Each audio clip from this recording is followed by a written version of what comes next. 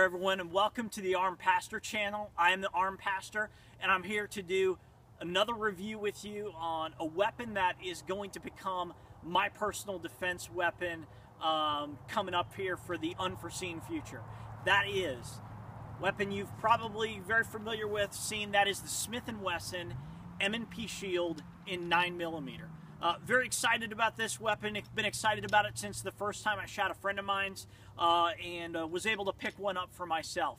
So what I wanted to do was bring you out on the range today. I've only shot about 2 magazines through this, and that's been all personal defense ammo. My personal carry has been the Corbon 115 grain plus P 9mm ammo.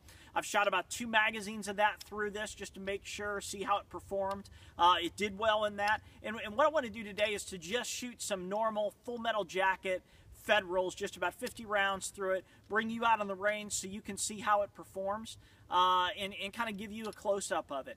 But first, before we do that, why don't we go into the shop?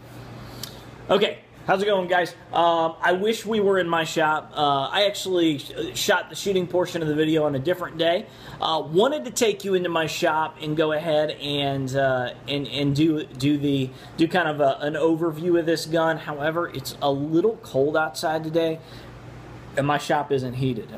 So we're getting some snow. We're getting some. It's kind of nasty out there, and just didn't want to be freezing while I was showing you this. So decided to do this from my kitchen table, so I hope you don't mind. So anyway, we're talking about the Smith & Wesson M&P Shield. And here's a gun right here. Here's a magazine. As you can see, there's no ammo in the magazine. There is nothing, no mag in there. We'll go ahead and open it up.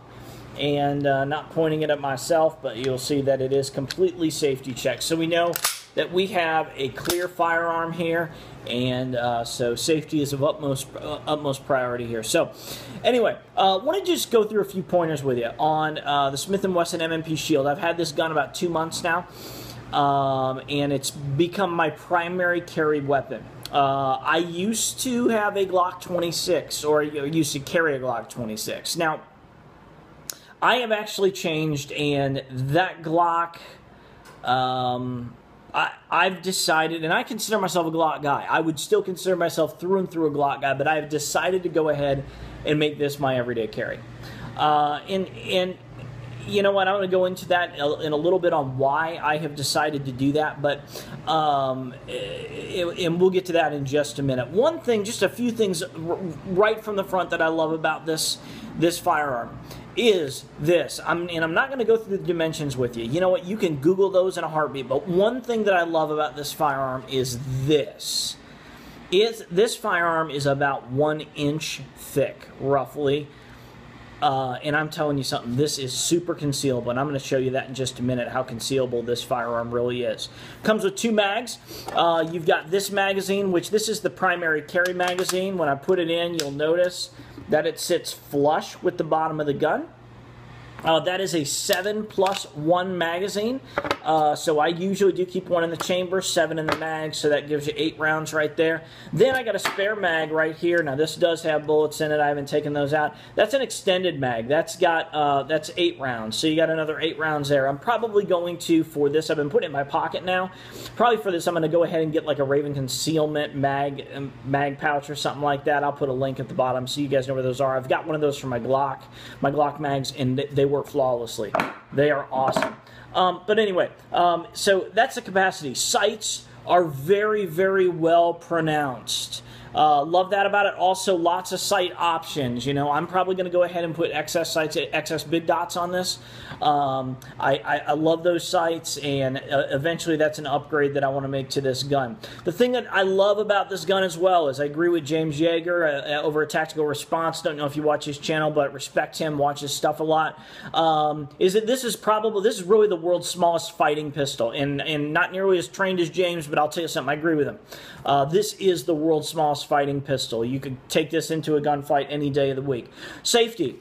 Mine is the one that has the safety. I'll be honest with you guys. I know people have freaked out about that. I'm a Glock guy. I'm used to no safeties. I'll tell you something. I just leave it off. Very simple. I don't get it. Okay.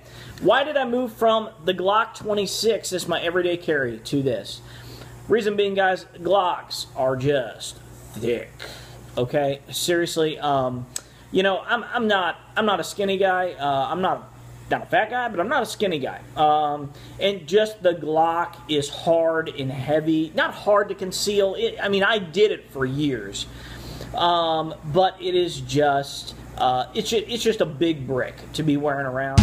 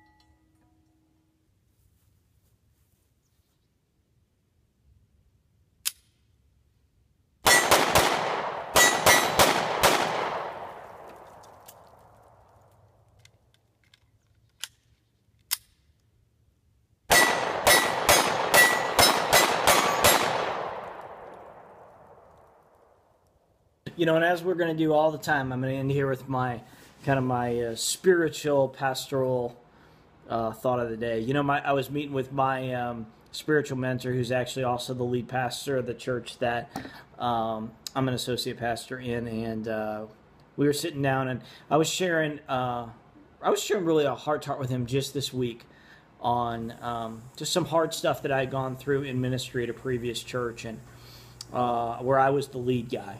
And a lot of it just fell apart in my face. Still struggling with that in a lot of ways.